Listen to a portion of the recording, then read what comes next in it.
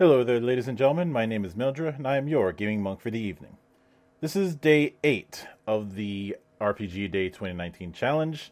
Today's word is obscure. Now, this is a word that would be right up my particular alley given the myriad and myriad of obscure RPGs that I have, some of which I've already covered. And there will be plenty more getting covered in the future, I can guarantee that.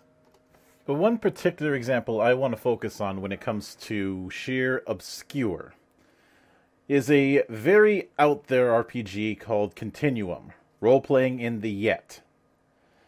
It was supposed to be about a society of time travelers, which you would think, being a Doctor Who fan, I would be all over. The whole story starts when it was brought up on TG, the board that gets shit done, and how there was no scans of the game about a decade ago. Actually, 11 years ago, technically. But within a few months and a few pollings, a scan was made. And then, for all that work, it turns out the game kinda sucks. Crunch is a nightmare even before you bring in time travel. I've seen some people say it's the second most convoluted rule system ever. I don't quite agree. And to be fair, the rule set isn't terrible, it's everything around it that has the problem. Namely, the whole advancing your skills by making successful rolls. This is something that was tried a handful of times in other games, and there's a reason nobody does it, because it's really hard to balance, and you're also attributing your advancement to luck of the dice. That's not interesting for a lot of players.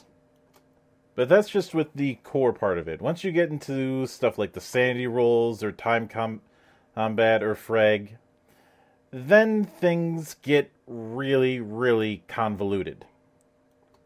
All in all, it ends up showing that Some Call Me Johnny was right when he said time travel is bullshit. But beyond that, I will admit I have a soft spot for the obscure. Not for the hipster points or anything like that. No. I've always seen the internet as my own little library to explore. Some places you don't go into, much like there are certain places in the library you don't go into. But I like the notion of going around and finding things that I didn't know about. Learning things that I couldn't have learned about elsewhere. And that applies when it comes to RPGs. There's plenty of RPGs out there that I haven't discovered or have discovered but haven't fully delved into. And it's always a new feeling when I find something interesting. That's why the opening part of the Monastery live shows is on the Kickstarter spotlight. Not because I have any strong feelings for or against crowdfunding. In fact, I'd argue that it's been a bigger success for tabletop games than for any other medium. But it has to do with showcasing what else is out there. So many people will stick to just the one or two things, and then when that thing ends up stinking, act like the whole industry has gone down the tubes. Look at how people are with video games these days, for example.